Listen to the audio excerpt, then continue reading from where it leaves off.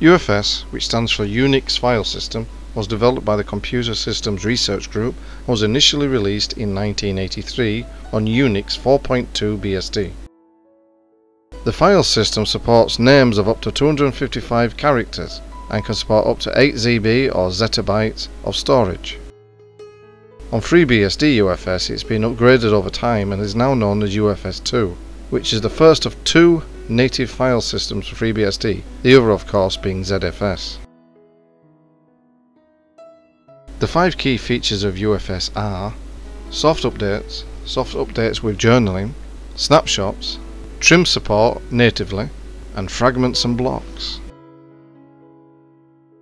Soft updates maintain the file system integrity in the event of a power failure or system crash, and they are enabled by default in FreeBSD, but they can be toggled on and off anytime using the TuneFS option.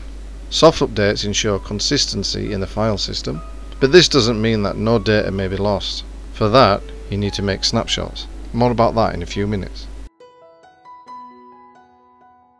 Soft updates with journaling provides the same functionality of soft updates, but with the added background file system check garbage collection in the aftermath of a crash. Like vanilla soft updates, this does not stop possible data loss, but like soft updates provides immediate mounting of a crashed drive with no log replay. It isn't just ZFS that can make snapshots. UFS has been able to do it for years, and although it may not be as easy or convenient, it can be done.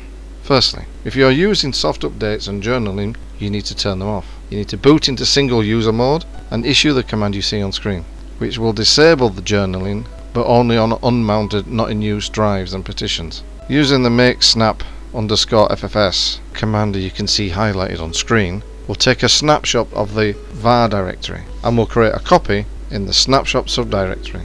The snapshot can be stored and used at a later time.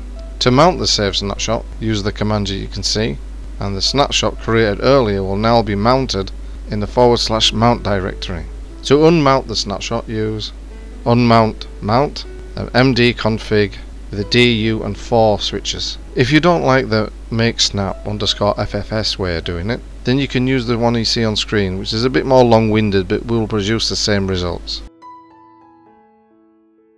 You can enable trim on FreeBSD when you're installing your system, and to check if your SSD drive has trim enabled, issue the command you see on screen. If not, you can add to an already installed FreeBSD system by booting into single user mode, then mount, then issue the TuneFS command you see on screen, and then most importantly, don't reboot using the normal reboot command or halt. You've got to type shutdown now.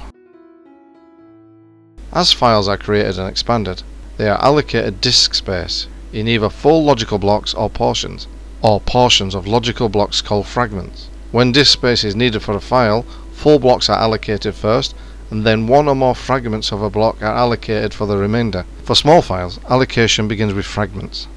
The ability to allocate fragments of blocks to files rather than just whole blocks saves space by reducing fragmentation of disk space that results from unused holes in blocks. Files less than a block size, usually 32 kilobytes on recent FreeBSD versions, can be stored in individual fragments of 4 kilobytes on those systems. These sizes are configurable at file system creation, but it's perfectly okay to create a file system which is optimized for storing files less than 1 kilobyte in size, while having a decent block size of 8 kilobytes.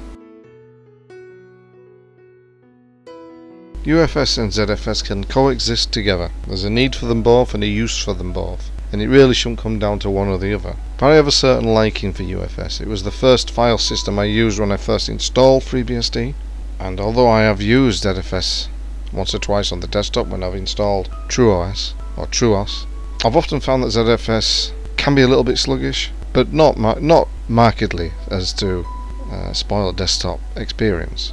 But it is noticeable sometimes. UFS on the other hand, I've never noticed any slowdown. I recommend you give both a try. Anyway, thanks for watching. Please leave a like and comments down below, and if you want to keep up with more videos like this, well, although why would you, then please consider subscribing. Thanks.